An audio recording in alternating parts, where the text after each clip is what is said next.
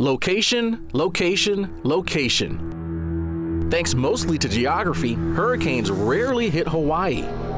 These tiny islands sit practically in the middle of Earth's largest ocean. The state of Hawaii certainly benefits from being a relatively small target in the vast Pacific Ocean, but they're at just the right latitude such that most strong hurricanes in the Central Pacific have passed by to their south or have weakened in the cooler waters to their north and east.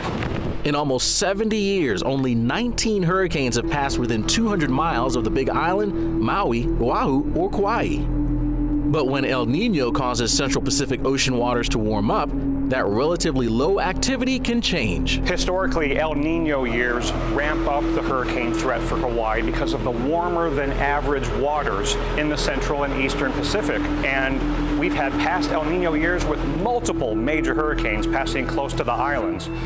One of these days, one of those major hurricanes is again going to make a direct hit. In 1992, El Nino helped fuel the strongest Hawaiian hurricane in recorded history. Category 4 Iniki hit the island of Kauai on September 11th. Its winds reached 145 miles per hour. 7 people died, and damage was estimated at more than $2 billion. But both of Hawaii's recent near misses happened without El Nino. In August 2018, Category 5 Hurricane Lane became Hawaii's biggest threat since Iniki, but Lane dramatically weakened as it turned north toward the islands.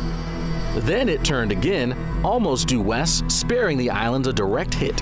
But even from 150 miles away, the storm is Hawaii's wettest on record.